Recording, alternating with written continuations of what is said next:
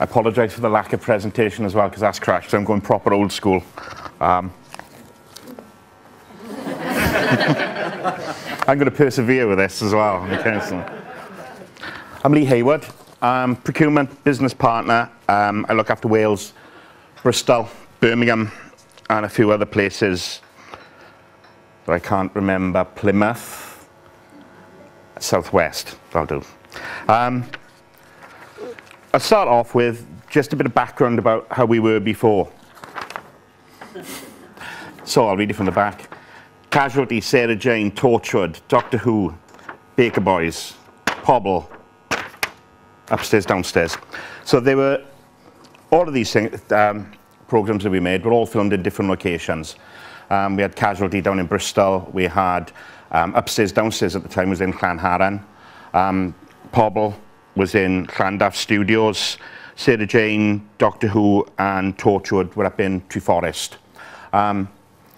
They all worked completely independently of each other as well. I mean, each one done his own deals for all of his purchasing. It crewed its own productions. There was no talking at all between any of the productions. So back in 2011, I think the decision was made, probably made before that, but to put them all in one place.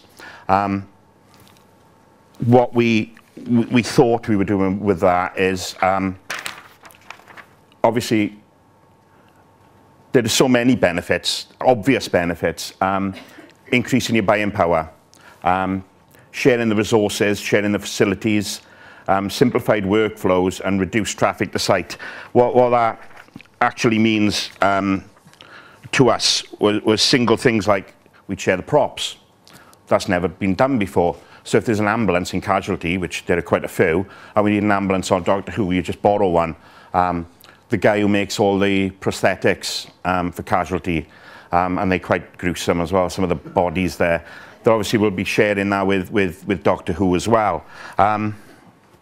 But we also then took the opportunity to simplify the workflows, and what that basically means is we told all the productions we wanted them to work in the same way, which wasn't exactly a popular decision. But we knew if they were all using the same camera, for example, and they all use the same storage media, then the post-production would be the same. And the deals we could do would obviously benefit from that. The staff is another one. Well, because they're using the same camera, there's no training required. People can move from Pobble to Casualty to Doctor Who freely. Simple things like one FM provider, one security firm, and obviously the sustainability aspect as well. If we're only using one supplier to provide all our cameras and all our lighting, we're not having 3 big Arctics coming down the M4. We've just got one coming in with all everybody's kit on. The biggest challenge is exactly what it says there. This is how it's always been done. The resistance to change from the program makers was quite big. I don't know if anybody has any experience of working with TV or film, but people who make TV and film don't generally like to take advice from somebody like me. So I don't wear a suit when I'm in work either. That's the other thing. Dress down. Gets me through the door. We had to convince them basically that the savings we were doing were not going to be detrimental to the creative process. And it was a catchphrase we were using in procurement at the time was to be a partner, not a policeman. It was very much that. I mean, in the early days of Rothlock being built, and Rothlock being built was not like other sites we've had. When we did Salford, basically we went out to the constructors, developers, and said we want to finish building. And they delivered us a building fully fitted out with studios and everything. We didn't do that in Rothlock. Whether it was wise or unwise, I'm still not convinced, but we just had the shell, and then everything we did ourselves.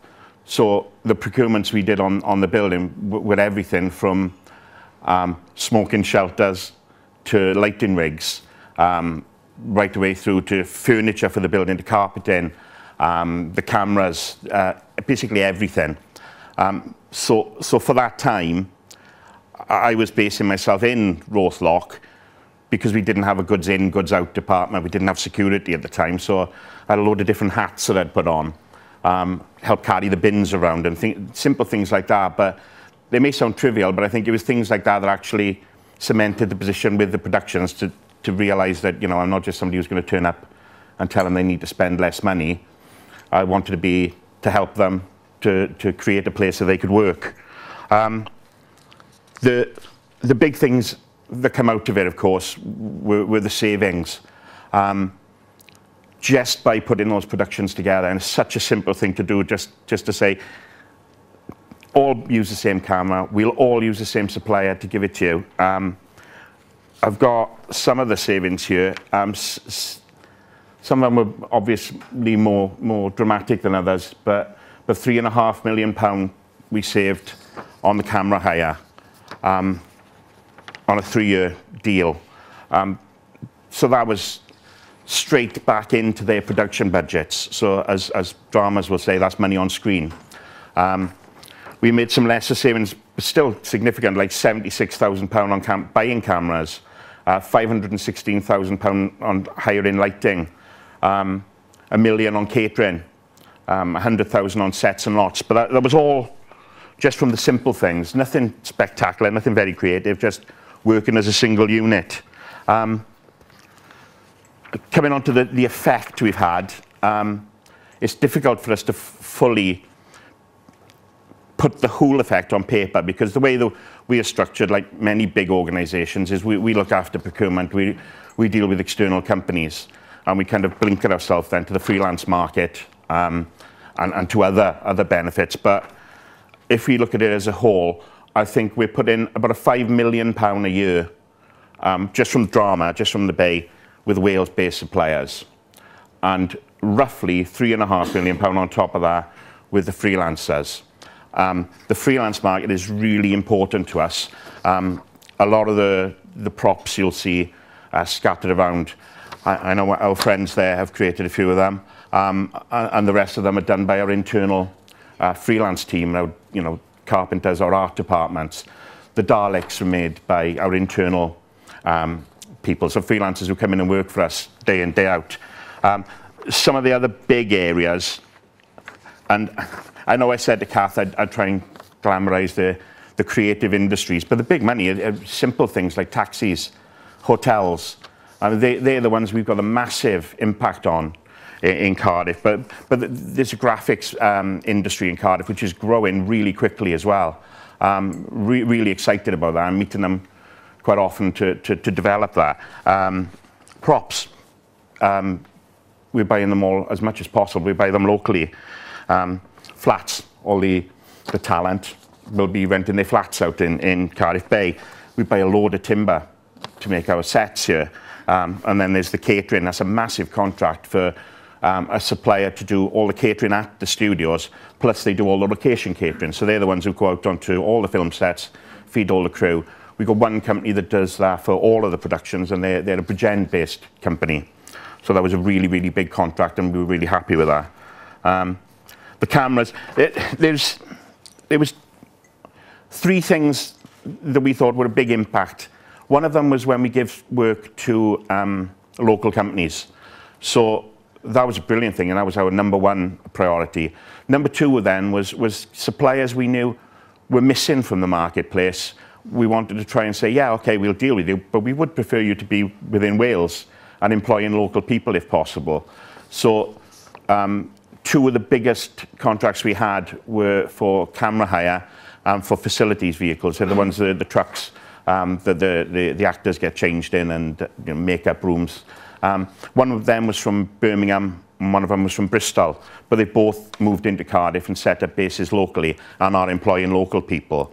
So that was the second priority. The third one was developing the marketplace then, and the skill sets of Cardiff to meet our needs. And that one's ongoing. I think we've had an apprentice scheme. One of the girls in the video touched on it.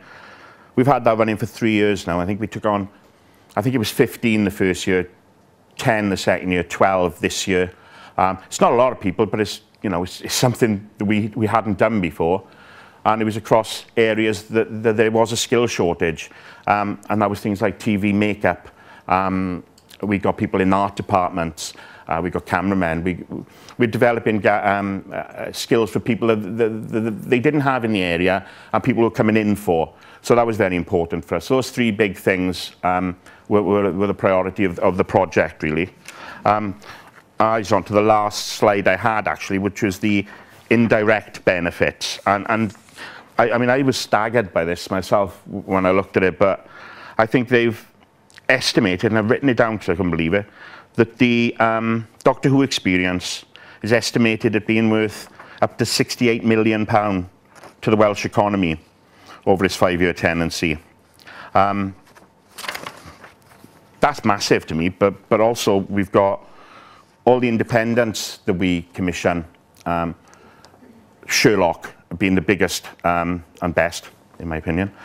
But there's also Merlin, Atlantis, Being Human, and recently Hinterland, all commissioned by BBC Wales and all filmed in Wales.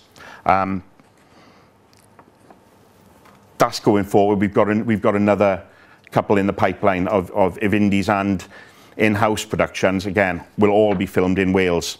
So I think it's brilliant news for us. And I'll finish with the positive note that I'm hopeful for anyway, is with the news of Pinewood moving down to Cardiff as well. I think it's gonna, I really believe it'll tip the balance on some of those areas where we had suppliers that wanted to move to Wales or wanted to set up in Wales, or industries that needed to start in Wales, but the BBC wasn't enough for them. And I really believe, I'm sure it's going to be Star Wars is filmed down in Cardiff anyway. I just think the two combined will be enough to start up some other industries and move some other companies into Wales. So hopefully it's looking quite rosy over the next few years. Any questions? Hiya. Are you aware of any of your suppliers winning business with people like Da Vinci's Demons who have come into Birmingham as a result of that, you know, in terms of them making Wales as their location as a result of the work that you guys have done and developing the market? Yeah. Are you aware of any of the figures around that? Yeah, well, I haven't got the figures with me, but Da Vinci's Demons is a perfect example. I mean, you look at Da Vinci, you can look at Stella, those kind of programs, they're all the same suppliers, they're the same people. It's the same crowd of people, whether it's freelancers, suppliers, and they move around, which is good. I mean, because that's mainly the suppliers that have moved to Wales or have started up in Wales, and the freelancers who are based here. What I'd like to think will come from that, I don't know if it has yet, but certainly Da Vinci's is a perfect example. For the graphics, that's the area I'm really hopeful for in Cardiff, is that special effects graphic area. I think at the moment, things like Da Vinci, Doctor Who are still a little bit nervous that the local market are good enough, big enough to do that kind of thing. But as I have regular meetings with some of the graphic suppliers around here, and I think they are getting there. They're doing a lot of work for the rest of the BBC up in Llandaff. It's just that drama thing is a difficult one to crack, but that's why we have the apprenticeships as well. Yeah. Congratulations on your £68 million spend in Wales and BBC. Just a quick question. Are you subjected to the full EU procurement procedures? Yeah, it's something Kath and I were talking about. It's the constant challenge for us. There's and on top of that as well, we've got Ofcom who say that we have to spend so much in a region. So we've got Ofcom telling us one thing and EU telling us another. Yeah, it's something we always try to find ways around to be creative. I mean, we've got meetings. we got meetings set up with the Welsh Government actually to ask them how they've got around certain. Not get around. I should have watched my mouth. You know what I mean? Yeah. Sorry to our Albanian friends or whatever. Yeah, we wanna. If we can do regional lots, we try to do that. We tend to put frameworks in place wherever we can for the whole of the BBC rather than BBC Wales or BBC Scotland. But as my colleagues at the back know, we we are constantly pecking away at the people who create those frameworks for us to look for opportunities of splitting into regional lots where possible. But yeah, it's the biggest challenge I think we all got. Any other questions? They all want to look at the props, that's all. They only wanted me for the Dalek. Photographs taken of the Yeah. dog. Just one thing that Vera and I went down to the studios to talk to Lee in advance of this. And one of the things that I think was a surprise was the impact that it has had on the hospitality industry in the area. And how big is that for them? How important is it to them? What the hospitality as in? How big an impact has it had on the hospitality industry with the BBC being? What do you mean by the hospitality industry? Sorry. Restaurants, hotels. Oh, you mean just in the bay? Yeah. Yeah. Again, it's one of those things that we can't measure, but the fact that sort of every restaurant in the bay has discount for BBC staff kind of sends a message. And I was out there last night. I stayed here last night, and I walked over to the bay, and pretty much in every restaurant I went, I recognised somebody from the studios. So yeah, while we can't measure the impact on it, we can see it. And there are a lot of the people who've moved down here with some of the bigger productions like Casualty have all bought in this area as well. So they're all, yeah, and they frequent the bars quite a bit, I believe. Yeah. Okay. Can I just ask a question in terms of your skills needs and future skills needs? Has anybody done any work with you there, West Government or whatever? Yeah, we work with. Look at what those are and working with you. Yeah, we work closely with Cyfla and Skill Set.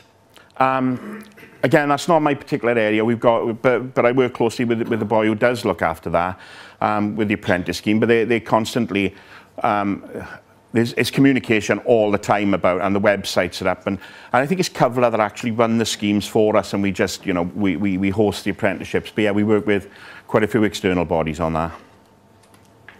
Brian. Yeah, thank you. Brian Webber, retired local government, but a lifelong fascination with the BBC. All right. I don't know if that's good or bad. Do I need to sit down? I was intrigued and a little puzzled by the concept of the BBC hiring cameras, rather like a hospital hiring beds.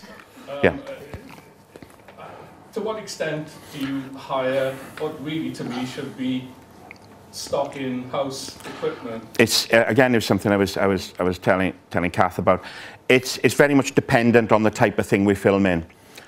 The cameras we bought are for Pobble, and I've really got to watch. I'm not dismissive of Pobble in any way here, but the type of program that the Pobble is a fast turnaround, not cutting edge program, where. So we can use the same camera. We buy a good camera, a good HD camera, a good tapeless HD camera that we know is going to last for 15 years. And same with the lighting. We buy the lighting in for Pobble.